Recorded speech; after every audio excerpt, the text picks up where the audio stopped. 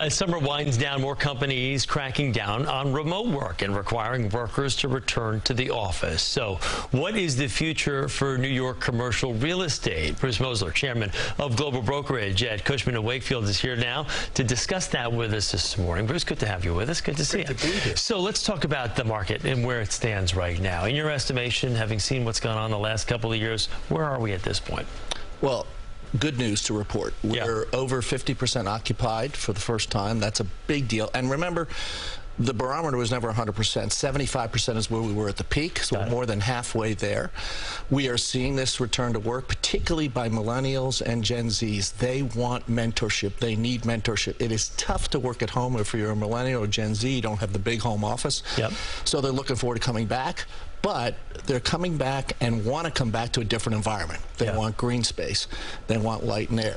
They want buildings that have been reinvested, F&B, the one-stop shop, if you will. So where you're going and what building you are going back to makes a difference. Just to pardon my expression here, using a little Seinfeld reference, but the employees have a little hand in the game now because they can kind of ask for things like that. Incentives, are incentives, is that the way to go? Is that the way, the real pull to get those Gen Zs and Gen Xs back in?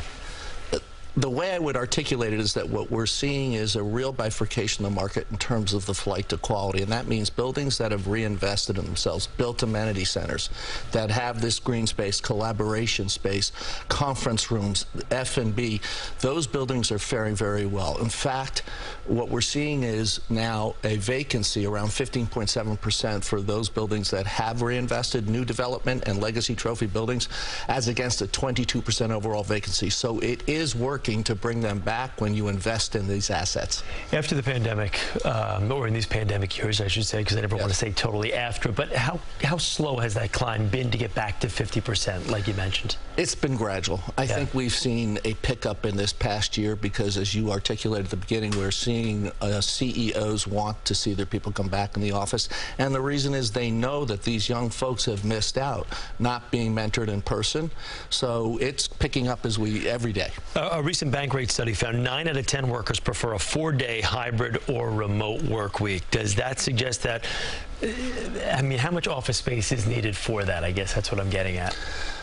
The hybrid work week is here to stay. By most accounts and by our studies at Cushman Wakefield, we're seeing 2 to 3, 3 to 4 days a week as the norm. But that's not impacting the footprint as much as people think, because as you redesign the office space and make it the workplace of the future, you have to increase the areas for collaboration, increase conferencing room spaces. So it's having an impact. Too early to say exactly what, maybe 10 to 20%, but not as profound as most people think. It's quite an investment for companies, too, to refigure their office places to meet some of the requirements that workers are now looking for. There's no question. Not every building can do it. Look, both for the, if you will, employer and for the building owner, it is a reinvestment. Interest rates are factoring in for ownerships.